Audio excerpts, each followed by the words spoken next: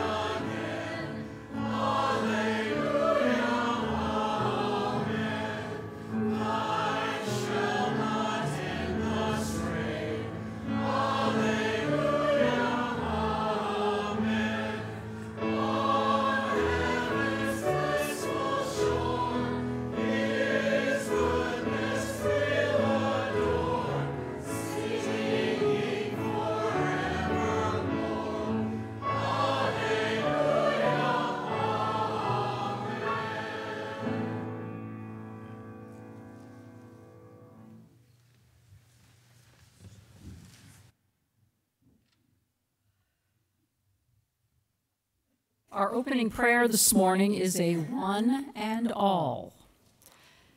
How shall we live when we have more than enough? We have no greater praise to offer than caring for your creation.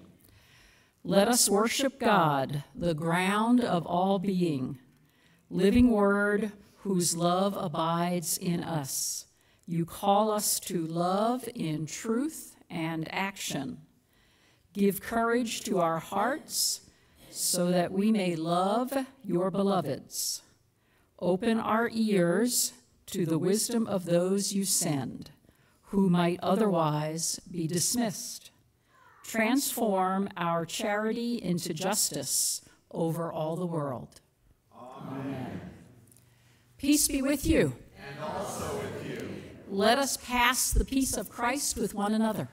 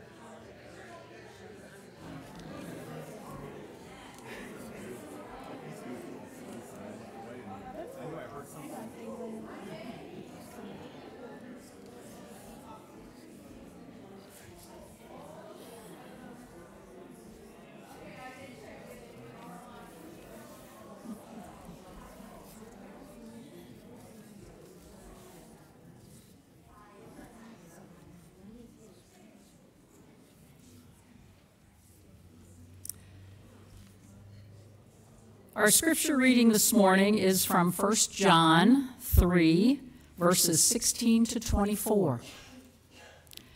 This is how we know what love is.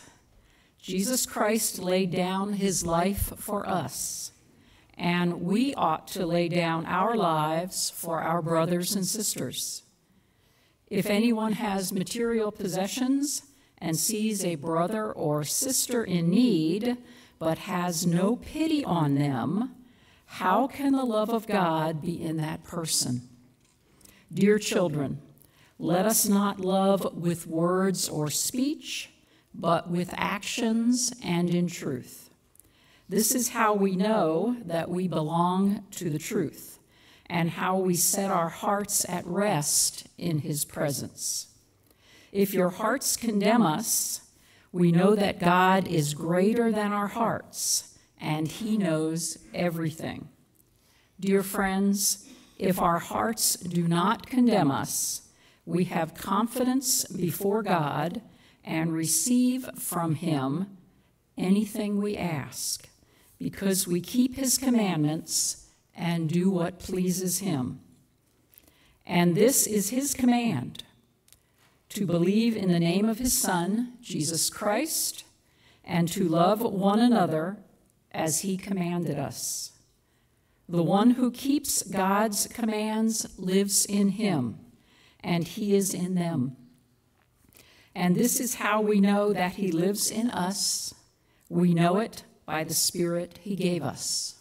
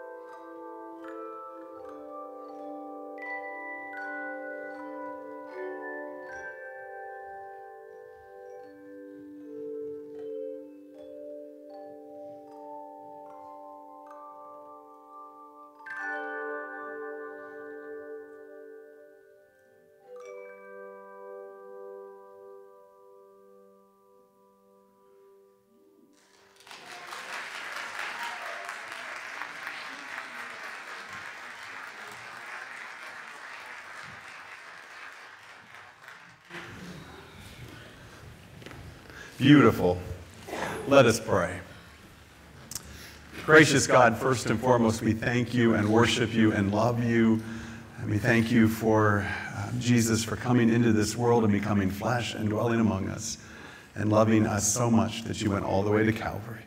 And we ask, Lord, today that you would bless this time together and that you would bless my words, that they would be pleasing to you, and that you would open our ears to hear what the Spirit is saying. In Jesus' name, amen. Picture it in your mind's eye, the cross. Not a pretty gold cross or a silver cross or a cross that is and has many jewels and pretty things on it, but an ugly cross, the cross of Calvary. You see, that is the reality of what Jesus, or what the writer of 1 John speaks to us today. That how do we know that God loves us? We know because Jesus laid down his life for us. And it was not a pretty thing. You see, on that cross, Jesus hung with nails in his feet and nails in his wrist. And every time he needed to breathe, he would have had to push up with his ankles, take in a deep breath, and then exhale. And when he exhaled, it would have released, and all of the pain would have went through his body. And even more horrific, the view that he had from the cross, as he looked out over the people and saw not only people who supported him and loved him, like his mother and Mary Magdalene and John, but also the very people who put him on the cross. Maybe the Pharisees and the religious leaders, the people who put him there, who turned him over to the authorities, those who scourged him, those who put the crown of thorns on his head, and those who mocked him. If you're the Son of God, then come down from there. Surely you can do it. That's the image that Jesus had from the cross. And yet his words were merciful. Father, forgive them, for they do not know what they are doing. You see, his response to the rejection, the pain, the sorrow that had been inflicted upon him was graciousness and mercy, and ultimately an act of love. The writer of 1 John goes on to say that if Jesus laid down his life for us, we ought to lay down our lives for one another. And then he says, you know, if you have means and you see somebody in need and you do nothing about it, well, is the love of God in you? Love one another. And the reality of what Jesus tells us, really, he gives us an image of following him that's not easy. It's a difficult walk because it means loving in a sacrificial way. And it's not about how I feel about other people. It's not whether or not I like you or don't like you, or you like me or don't like me, or we have emotional connection. I mean, we think about love, we think about all of the feelings that are associated with love. I love you because I feel good about you. I love you because you like me and love me in return. I love you because you agree with me. But that isn't the kind of love that Jesus calls us to. And in fact, Jesus calls us to love our neighbors. Now, the other aspect of this idea of God loving us, you know, when I was growing up, there was a great emphasis on my sinful reality and how bad I was as a person. And I'm not negating sin, by the way. We all know that sin is real, and when we don't love neighbor as self and we do harm to the people around us and we don't do what we're supposed to do, that is absolutely a rejection of God. But when God looks at us, God sees the image of God in us. It doesn't matter who we are or how good or bad we are. In Genesis, it says that we are created in the image of God. Male and female, they are created in the image of God. That means that in every human being, no matter how good or bad, somewhere inside is that perfect image of God. And therefore, when God looks at us, God sees an image of God's self in each of us. And God loves us. You know, I was thinking about this, and in the earlier service, I used some examples, that the image of God is very evident in humanity. It's not just in how we look, but there's a thing that separates us from all other creation. Now, all creation is good. God loves all of God's creation. But when you look at human beings, there's something different about human beings. I used the example in the first service of a robin. If you go and find a robin's nest here in Carson City, and you can find them, or if you go to Ohio where I was born and you find a robin's nest, or you go to California where I landed for a while, you will find that every robin's nest looks like every other robin's nest. Millions of years of evolution have designed this robin that has a certain way of doing things. And I'm not saying that robins are completely unintelligent, but you're never going to see a robin's nest that's made into a 4-bedroom, 3-bath home. It's always going to be the same robin's nest. But humans are different. The divine spark or the divine image of God, it imposes itself or comes out of us in such a way that we are creative beings. We are creators like God. And when you see what humans can fathom, well, it's easy to get hung up on all the negative stuff, but there's some amazing things that people can do. I remember when I lived in the Bay Area, and we would go to San Francisco, and I would walk through the business district in San Francisco with all these high-rise buildings all around me. And one day we were walking with friends from Ohio, and it dawned on me, you know, the San Andreas Fault goes right through this city. It's a city that is prone to shaking. And it has a history. If you go back to 1906 or even before that, there was a series of earthquakes. But in 1906, an earthquake hit that just leveled the city, and what wasn't destroyed by the earthquake was destroyed by fire. But then in 1989, an earthquake, not quite as severe as 1906, hit that same city with all of these skyscrapers that had been designed by people with creative minds. And although there certainly were buildings that were destroyed in San Francisco, most of them were down by the marina where you had fill from the 1906, and they created land, and it was very unstable, so houses came down. But let me tell you, there was nary a skyscraper that had a broken glass in the 1989 earthquake. That's the image of God, the ability to create and to do things that are amazing. All of us have that image. But unfortunately, we tend to not see the image in others. And actually, if somebody we don't like, or somebody that's on the other side, I mean, in this day and age of polarization in this country, I see it every day. If you don't agree with me, I hate you. If you don't agree with me, well, you are going straight to hell. We don't see the image of God in our neighbors because we think our neighbors are only the people we choose to like. But the reality is we don't get to choose our neighbors. How many people here interviewed all the people around you before you moved into your house? How many people wish they had? I remember when we first moved to Nevada, we had the parsonage wasn't going to be ready for a while, so we leased a house that was actually under construction. And it was supposed to be done in mid-July, and we were moving here at the end of June. And initially, we were going to stay with some of the parishioners here in the church who were lovely and kind and invited us. But then it turned out that this house was not going to be done until the end of August. That's a long time to stay in someone's house. And so we had another lovely parishioner who was a part of this congregation who owned an older townhouse, and it was in a community, so it was like an apartment complex, which I had never lived in before, to be honest. And it was just lovely. It met all of our needs. It was great. It had 3 bedrooms, 3 baths, or 2 baths, and kitchen and living room and a garage and a patio area out front. It was really great. It met our needs. And it was awesome. Except for one little fly in the ointment, our neighbors. From the very first, not the first day, it was about the 3rd day when we met the neighbor next door. And it was actually kind of like you run into someone, right?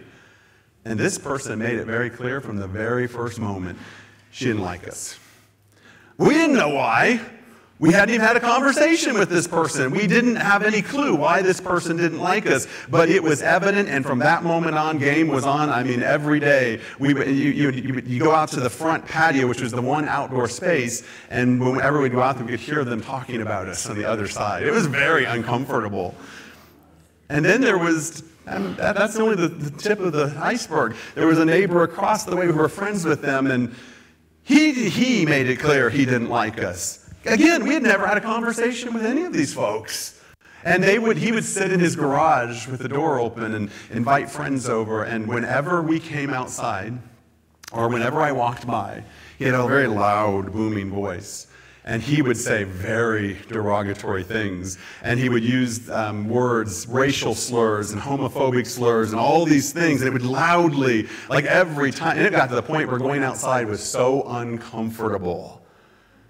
And it took me a couple weeks, and then it dawned on me, because what have we done? Never even had a conversation. And then it dawned on me one day we had California license plates. That was enough. Made all of his judgments about us, and game was on.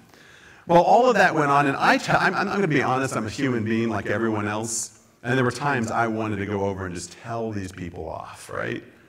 But I had to live there. And I really feel the Holy Spirit was really helping me to be calm. And we did have opportunities to be kind, especially to their kids. The neighbors right beside us had a little boy. He was like 3 years old. And we were able to show kindness to him, which was great. About a week before we moved out of that complex, the guy across the way who had never had a conversation with me but had said a lot of awful things came to visit the neighbors next door, and we happened to converge. Well, this was my moment, right? I can tell this guy what I think. I felt God just be calm. And I said hello. And we started having a conversation. And first conversation the whole time we lived there. And he started asking me some questions, and I started asking him some questions and talking. And although I don't know that I changed his mind about anything, I do feel like God was in the moment, and God was loving this guy through me. I didn't like the guy. I still didn't like the guy, I'll be honest with you. You see, that's the problem. We mistake love for feelings. I like you. I love you. I feel good about you. But the kind of love that Jesus shows us on the cross has nothing to do with feelings. It has everything to do with how we treat one another. And that's difficult. Because let's face it, who wants to treat the guy next door who has not said a kind word to you since you moved in and who said lots of bad words to you? Who wants to treat that person with kindness or do what's right towards them? I sure as heck didn't. But following Jesus means that we do what we are supposed to do and not necessarily what we feel like doing. Doing what's right towards the other. Now, we're going to slip up.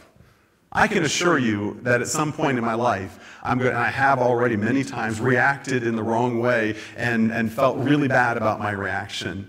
I remember serving in Antioch, California, and we had a real problem during 2020. The property was overwhelmed because the church shut down, and we were kind of isolated, and the city was all around us, but we were kind of isolated. And we had a whole series. We always had homeless folks, but we had drug dealers come on the property. And so a whole other group of people were coming on who were not just there to sleep or eat or looking for help, but were kind of drugged out of their minds. And they started smashing our windows. Our youth building was just destroyed. Police were there every single week. They busted windows out in the sanctuary. There was trash and needles everywhere, and it was overwhelming because in some ways, as the pastor, because we were shut down, there was only a few people who were coming there, and I was taking the brunt of that. And I remember there was a homeless gentleman, really intriguing kind of guy, actually, very intelligent. Like I could have conversations with him, and very tall, like he was 6'6". He would walk around town, he would wear a sarong around his waist, and sometimes he would carry a plastic sword, and sometimes he would carry an umbrella all around town, and he made his way to our property. Very intelligent, but there was some stuff going on there. I would talk about Jesus, and he'd talk about aliens. It was just really interesting. But he would go through our dumpster every week. dump everything everywhere. And of course, I'm the one, me and a few trustees are over there trying to clean up. And I remember one day I showed up and I caught him in the act. And I had told him, I don't know how many times, please don't do this. And on that particular day, I did not love this gentleman. And I reacted and I screamed at him and I told him, get off our property. Conviction of the Holy Spirit came upon me. And it wasn't right away, but the next day I found him again. I went over and I said, please forgive me. I should not have spoken to you like that. Does that mean what he was doing was right? Absolutely not. But it means that my reaction to him was wrong. Our actions matter. Now, forgiveness, mercy. God is forgiving. We can bring everything to Jesus. So when we mess up, like I messed up with that homeless guy, I immediately said, Jesus, please forgive me and help me to make this right. And I was able to make it right with that gentleman. Sometimes you won't be able to make it right, but at least your intent is, forgive me and help me to do what's right. You don't get to pick your neighbors. Jesus told a story about the Good Samaritan. And I want to tell you, the Good Samaritan is not the story of two people who loved each other or liked each other. It's two people, the Jews and the Samaritans, who hated each other. They didn't agree ideologically. They didn't agree on religion. They thought the other was the worst person in the world. And Jesus told this story. Now, you're going to hear this story, which it was rewritten by my lay leader at Antioch, when I asked him to create something that is modern, that is still the story that Jesus told. And so here are these words. But wanting to justify ourselves, we ask, who is my neighbor? And Jesus replies with a story. A man was attacked by robbers on a lonely road. They took all his belongings and left him bleeding, naked, and dying. And then you came along. But you had to pick up the kids at soccer practice. That big project at work was hanging over your head. You had to get dinner on the stove. You were late for Bible study. Besides, you weren't trained to deal with things like this. You didn't have the resources. Others were much better equipped. So you pretended you hadn't seen the man and continued on your way. Soon, the hectic pace of the day pushed him from your mind. And then along came someone else, like you, but more educated, more wealthy beyond your imagination, more respected, better looking, all the time in the world. But this person, this best person of you, buried their nose in their phone and refused to even make eye contact with the man. But then along came a black teenager in a dark hoodie with sagging pants. Along came two women holding hands. Along came a telemarketer.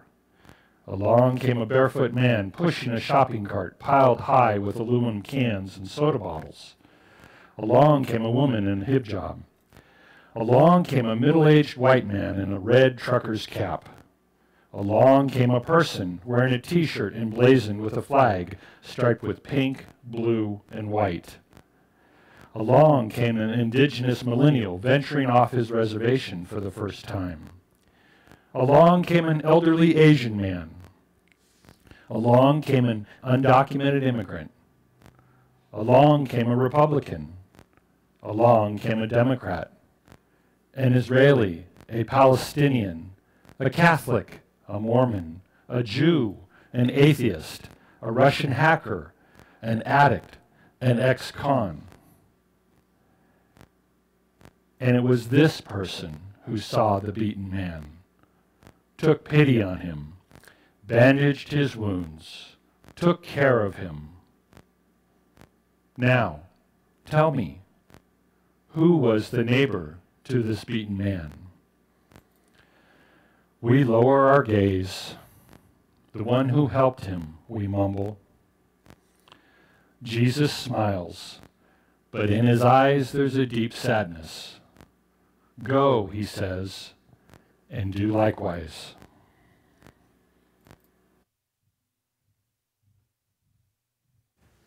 Amen. Please stand for our closing hymn. The choir is going to sing through the first line, or the first stanza, because they don't think we know this song, and then we'll join with them.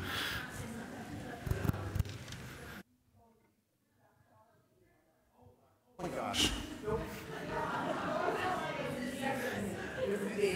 Also, this one we know, right?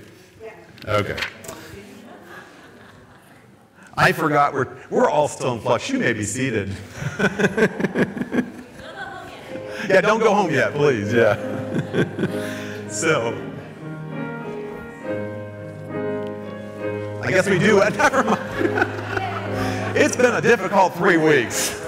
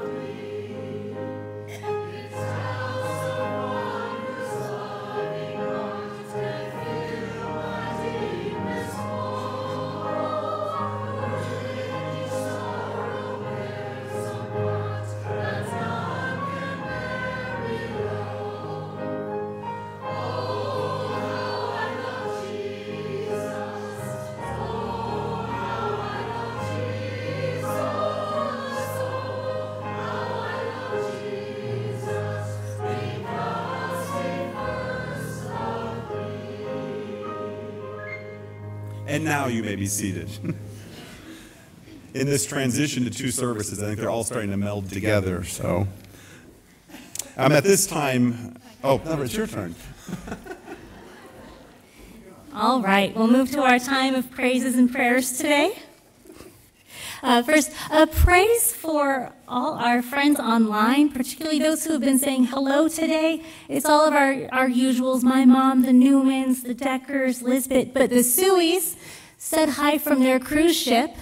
So I guess they get bonus points today for coming to church while they're...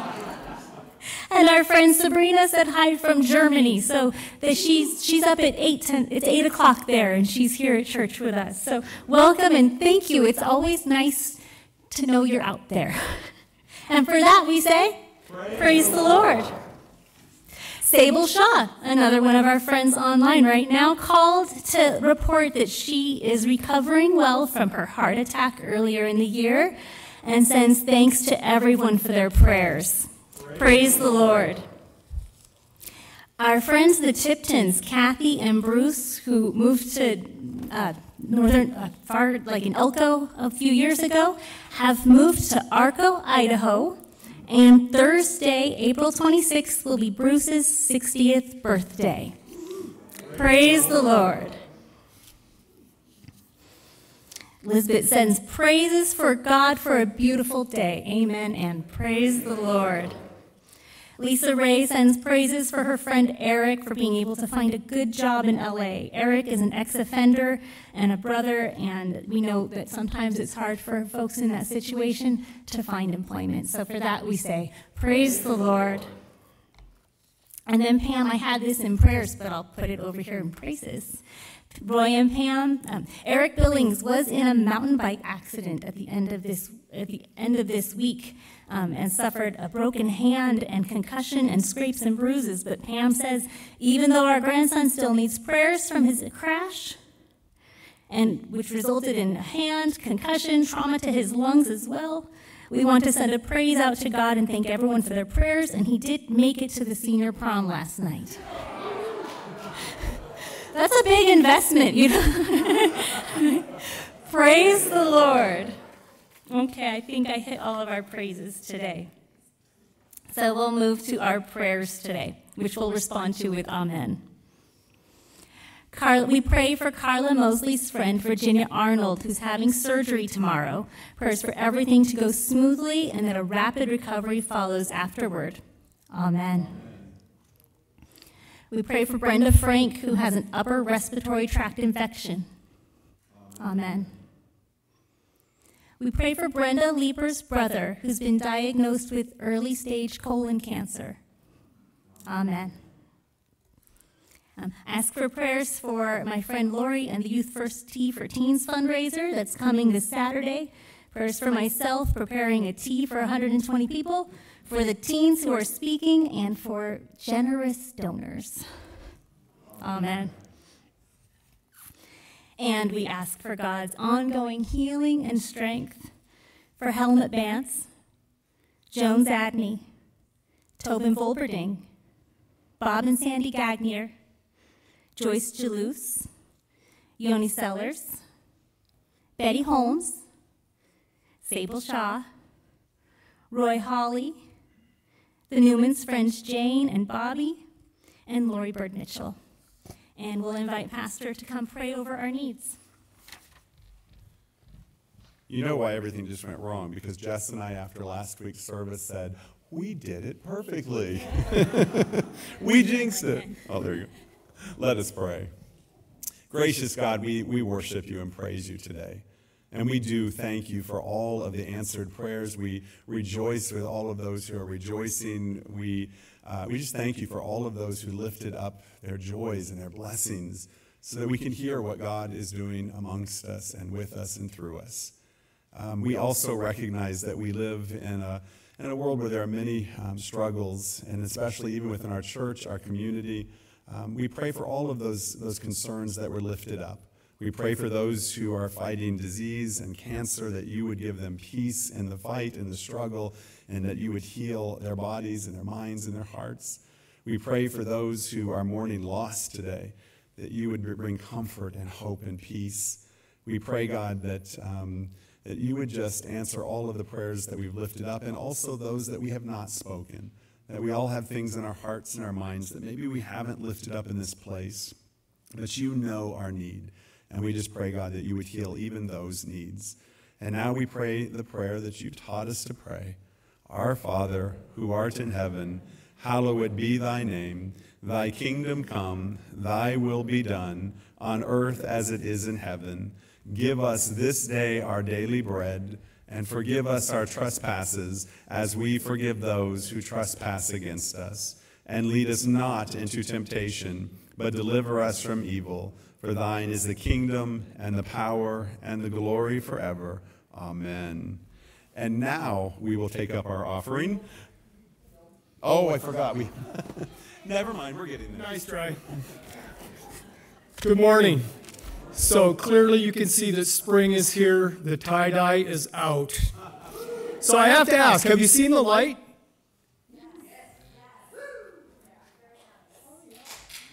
Your Board of Trustees is working on a test project to light the stained glass to make this a much more inviting space.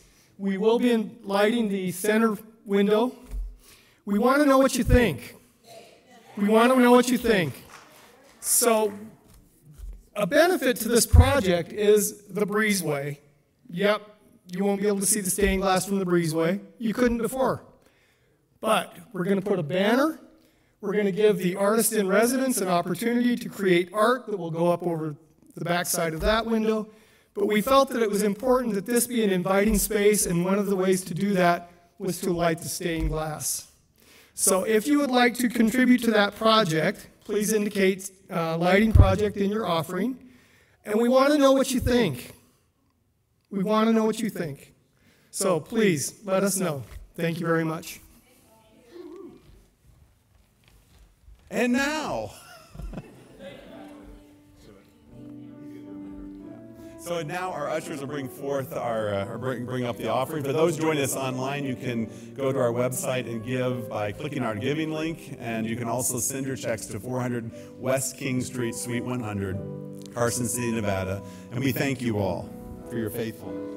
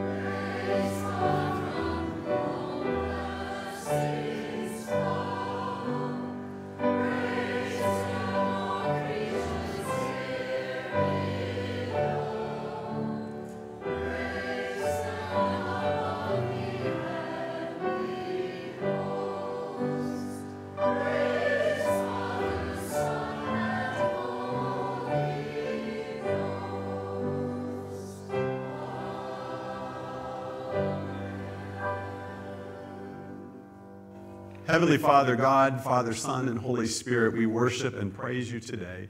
And we thank you for your blessings upon us, and especially the love that you have shown us through your Son, Jesus. And we ask, God, that you would bless these, our tithes and our offerings, that they might be used according to your purpose and will, and that we, as your vessels, would go out into the world, loving our neighbors as ourselves, and sharing the love of Jesus with everyone we meet. We ask this in Jesus' name. Amen and amen. And now we will have our closing hymn. We'll sing one verse for you since we do have this.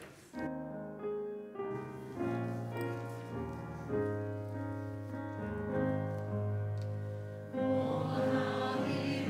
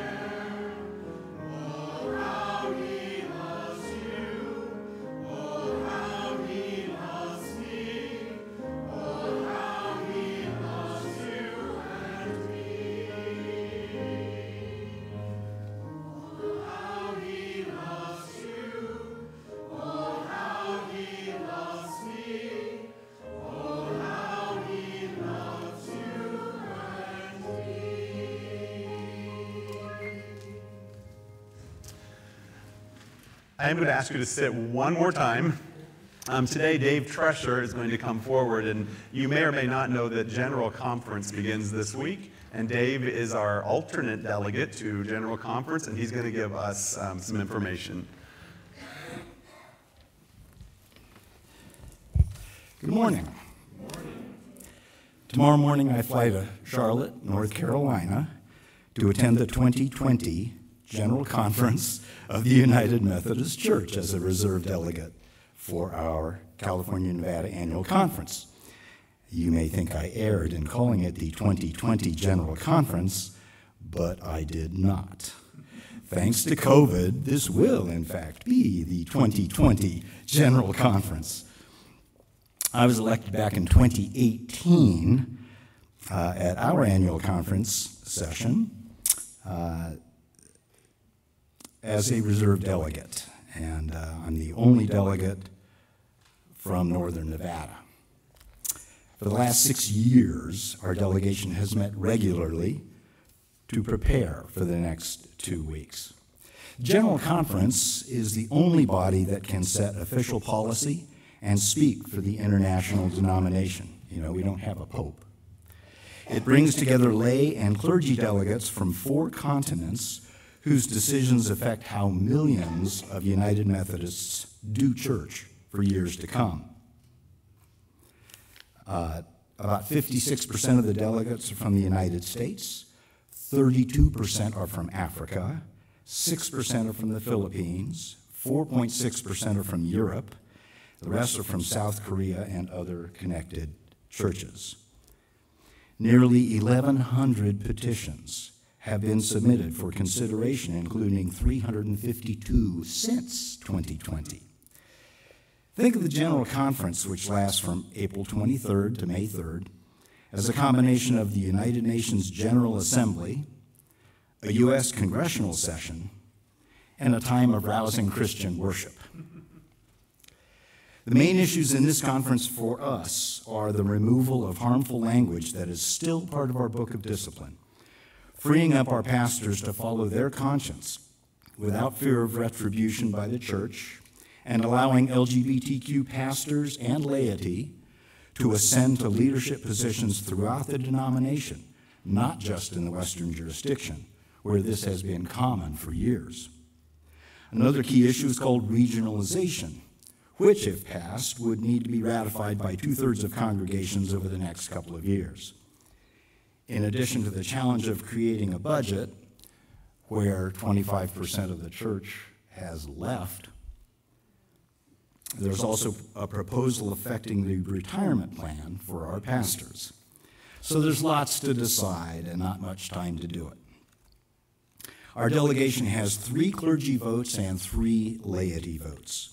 As a reserve delegate, my role is to attend various committees and report back to the delegation what went on with the legislation in that meeting. I also expect to give our seated delegates a break from time to time on the conference floor, voting in their place as necessary. And of course, I can meet with other delegates and discuss our perspective on various matters before the body. And we all get to worship with United Methodists from all over the world. That's awesome. You can read about the sessions and follow them online. Just Google the United Methodist Church General Conference for the link, and I'll report back after I return in early May. Thank you.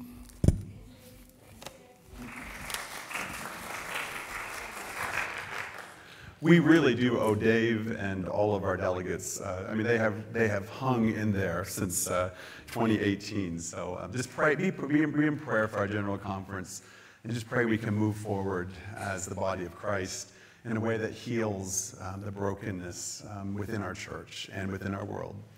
Let us pray. Gracious God, thank you for this opportunity to worship and to experience the Holy Spirit and to commune with our fellow brothers and sisters and siblings. We ask, God, that you would indeed help us to love our neighbors, regardless of who those neighbors are, as ourselves, and that we would go out into the world and proclaim the joy and wonder of Jesus. We ask this in Jesus' name. May the blessing of the Father and of the Son and of the Holy Spirit be with you today and always. God bless, and go in peace.